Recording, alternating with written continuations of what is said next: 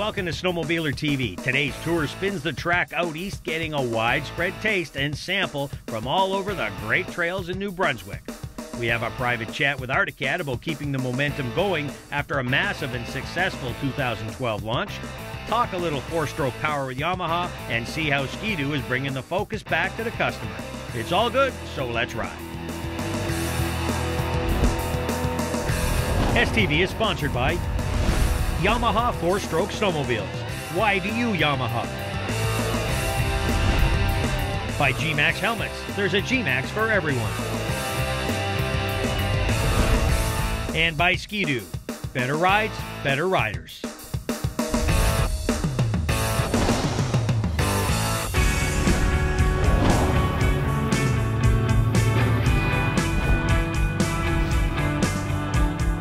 After 15 years of producing Snowmobiler TV, we have definitely learned that Canada has some of the finest riding locations found anywhere. Picking a sweet spot across this country for a sledding vacation can be a tough decision. So to help you with this, let us introduce an overview of New Brunswick snowmobiling. Once again, the Maritime region gets high praise for its great mix of eastern hospitality, lots of snow, and a great trail system for getting us around to take it all in.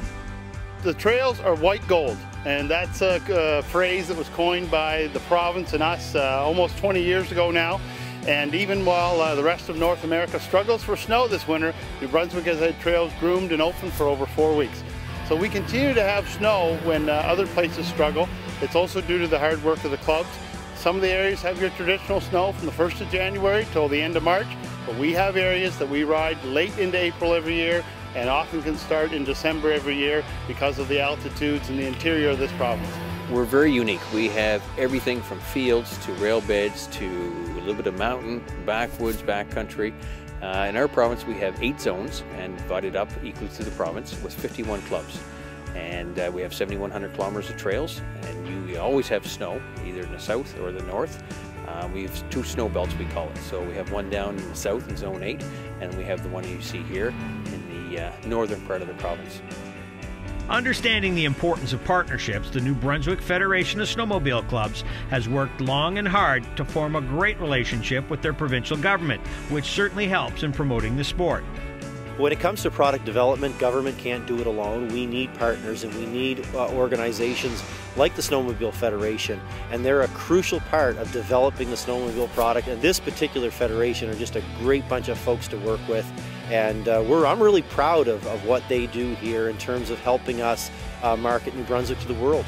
And snowmobiling is a crucial part of making New Brunswick a 4-season destination. And we've got, even, you know, when you look at this particular season, right across North America, where there's very limited access to snow based on the weather that we're having, there's at least some parts of New Brunswick where we still have that product and people can have access to sledding this time of year. So look, this is a crucial part of what we do here in New Brunswick in terms of having a world-class tourism product that people will want to come and enjoy.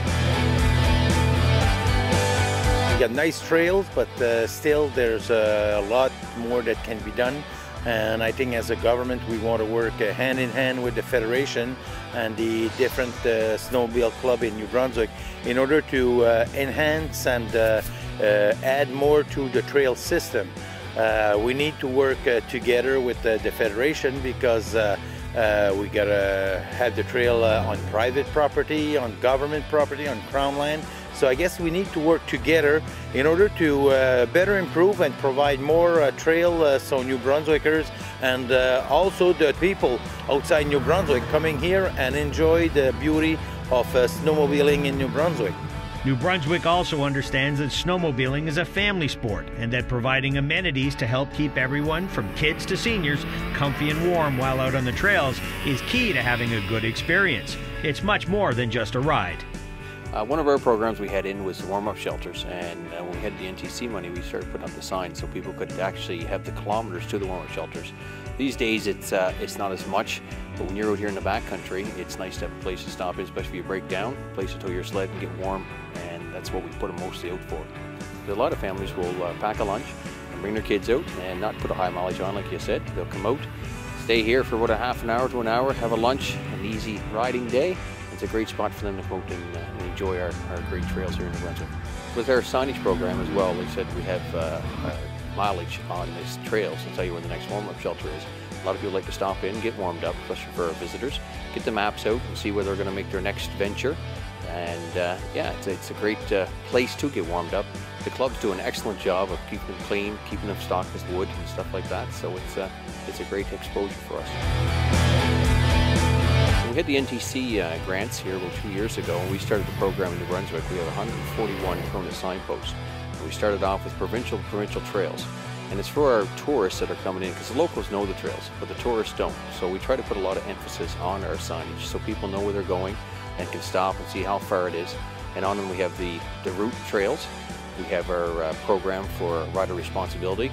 And we also have the distances to the next warm-up shelter, gas, etc. So people get to understand and they match the maps, so it makes a better riding experience for them. With great places to stay that roll out the red carpet for snowmobilers, if planning a snowmobile vacation is on your radar, then looking into the Maritime experience in the province of New Brunswick will definitely be a great place that won't disappoint.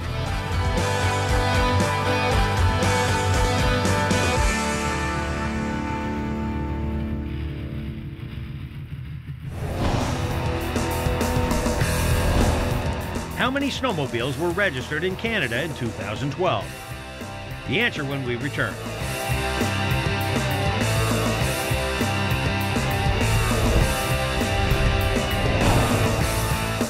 Coming up, what happens after the Year of the Cat?